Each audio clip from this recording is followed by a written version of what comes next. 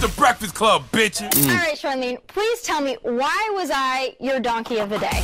Oh, I'm going to be all over the place with this one, man, because I have so many thoughts. Let me moisturize. I just put some Vaseline on my lips. I'm putting some moisturization on my elbows and hands. Don't get excited, Envy. Donkey of the day for Monday, June 27th goes to the 5 Supreme Court judges: Amy Coney Barrett, Samuel A. Alito Jr., Brett Kavanaugh, Neil M. Gorsuch, and Clarence Thomas. Okay, those 5 judges voted to overturn Roe v. Wade. Roe v. Wade is what provided constitutional protections for abortion, and now that's been overturned. Not a surprise to anyone that's been paying attention. I mean, ever since we saw former President Donald Trump put 3 Supreme Court judges on the bench, we knew things like this would happen, which is why folks have been calling for now President Joe Biden to expand the Supreme Court. But since when do Democrats do anything that actually makes sense? Okay, I've been telling y'all since President Biden has been in the White House, 4 things that need to be done to protect democracy. Number 1, you have to protect voting rights. Okay, John Lewis Voting Rights Act or the Freedom to Vote Act, that has to pass. Number 2, you have to get rid of the filibuster so you can properly govern. All right. Number 3, you have to prosecute everyone who was behind the attempted coup of this country on January 6th, from the former president to members of Congress. You have to make an example out of everyone who was behind this, so folks know not to ever try it in this country ever again. Set a precedent. And last but certainly not least, you have to expand the Supreme Court. Okay, what we witnessed on Friday is the cowardice of the Democratic Party catching up to them, all right? They know what Republicans have been planning for decades. Republicans have never hidden their agenda. They have shown and told us what play they are going to run, and for some reason, Democrats never craft a defense to stop it, all right? I mean, we didn't just get here yesterday, people. Yes, it's easy to point the finger at Donald Trump, Mitch McConnell, and say, yeah, they put 3 judges on the Supreme Court. That's true. But I feel like the cowardice and inaction from Democrats caused a lot of this. I have a million questions that people smarter than me can answer. Okay, why didn't President Obama codify Roe v. Wade like he said he would when he was on the campaign trail? Okay, in fact, in 2007, he promised Planned Parenthood that the first thing he would do as president would be to sign the Freedom of Choice Act, which effectively codifies Roe v. Wade. But when he got in office, he said the bill is not my highest legislative priority. Now, he did have a supermajority for exactly 4 months. Okay, on paper, he had the votes. But just like now, you have what they call blue dog Democrats, which is basically Democrats in name only. They have conservative voting records. But this is what bothers me about Democrats always. Y'all know these people better than we do. So why do you volunteer lies about what you're going to do if you know you can't get it done? Okay? And then us, the American people, are just looking at y'all like, why didn't you do it? Okay? Because in the words of the hood whisperer, Teslin Figaro, why y'all volunteer to lie? Okay?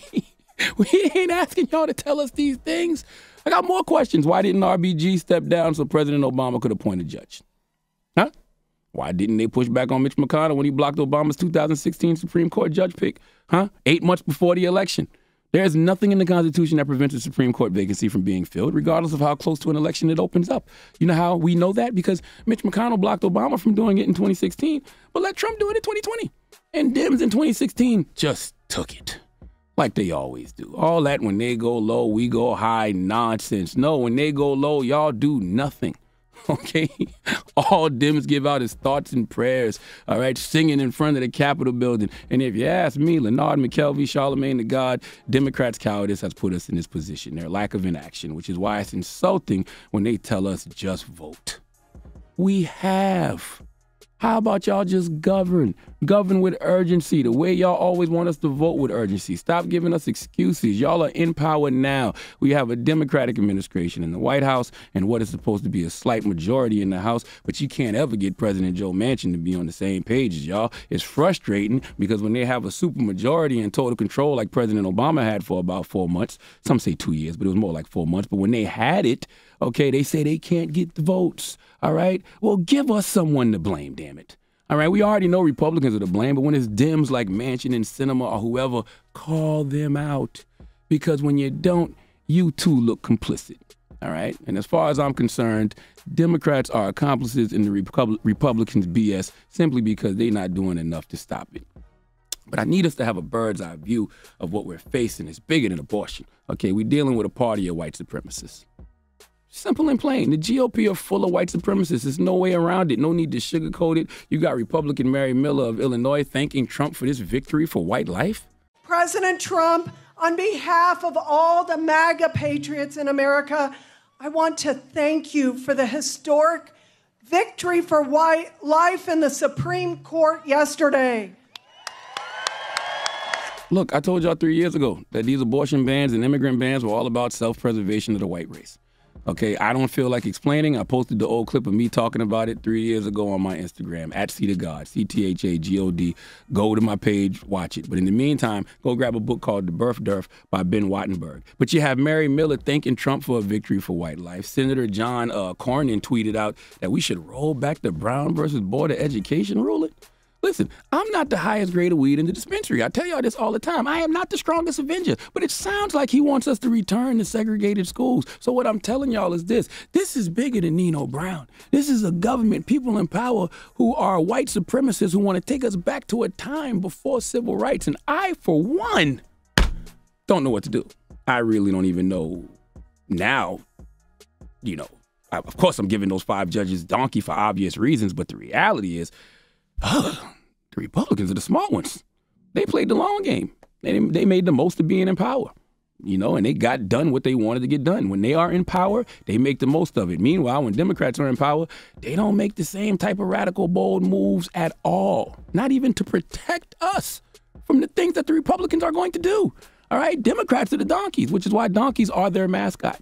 All right, but let me talk some solutions, because I could go on and on with the problems, and at this point, this is all we can focus on is solutions, all right? I don't have any solutions, all right, other than the solutions that could really change things like expanding the Supreme Court and getting rid of the filibuster so you can legislate. We know that's not going to happen, so I have to salute AOC. Drop on the clues bombs for AOC. AOC is really showing that she's a real leader, and she made me feel sane this weekend, because immediately when Roe v. Wade got overturned, all you heard was all this empty, cliche rhetoric. Go vote, go vote, go vote. This is why elections matter. And as I said before, it's insulting, because we've done that historically over the years. And when we do vote and get y'all in power, Democrats do nothing to defend our rights. Yes, elections have consequences, but what's the worst consequence? Having Republicans in office that are abusing their power, or having Democrats in office who don't even use their power to protect us against the abuse?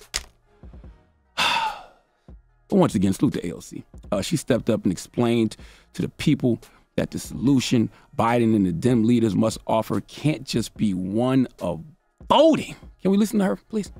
It's going to get worse. So long as a party, especially a Democratic Party, thinks that there is some level of horror that is going to convince Republicans to change their mind, like so long as they're banked on that, this is going to keep happening.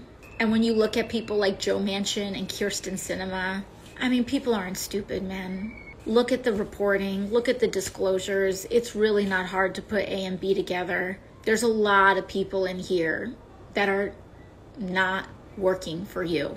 This is a seat of power that the public entrusts to certain individuals. A lot of the times, a lot of these decisions are made by default, and we can't be making them by default. Just hearing her, the Democrat, calling out the Democrats that we know are the problem, like Joe Manchin. Drop on the clues bombs for AOC. Thank you, AOC. But this is the part that really made me feel sane, when she discussed why saying just vote isn't enough. Listen. Yes, go vote. Voting is important, but it is necessary, but not sufficient. You feel me? Voting is necessary, but not sufficient. And so just telling people in general to go vote in a vague way is not helpful. Thank you. Where we need to vote, what races are most important, what seats we need to protect, where we need to flip, that matters. But then also, what we're doing on the ground, grassroots organizing, etc. What is available, and also what options are available to us between now and November, so that we're not just shrugging our shoulders for 5 months and waiting to see where the wind blows in an election, but that we're actually giving people reasons, motivations, etc. to vote. Yes, thank you, AOC. See, nobody takes me serious because I have a lisp, all right? But just when I think I'm going insane, here she comes speaking truth to power. All right, AOC also said we should really consider impeachment for Supreme Court judges. All right, that's a plan, because we don't vote for Supreme Court judges. So if they did something wrong, lying under oath, then that's a reason to get them up out of here. But all of those are plans. And I'm glad AOC has some, because I don't. Please give those 5 Supreme Court judges who voted to overturn Roe v. Wade the biggest hee-haw. Matter of fact, let Remy Ma give him the biggest hee-haw. I ain't heard Remy all week. Hee-haw, you stupid motherfucker. Are you dumb? All right. And it's not going to stop with abortion, people. I'm trying to tell you right now. You see what the things that they're already talking about rolling back, all right? Everything from same-sex marriage to, they want to take us back to segregated schools. Clarence Thomas said he wants to make sodomy illegal. He wants to just look at it. He wants to make sodomy illegal. What has anal sex ever done to Clarence Thomas? We don't know. All right. Oh, they hit the fart, Red. Come on, man. Now's not the time? Okay, never mind.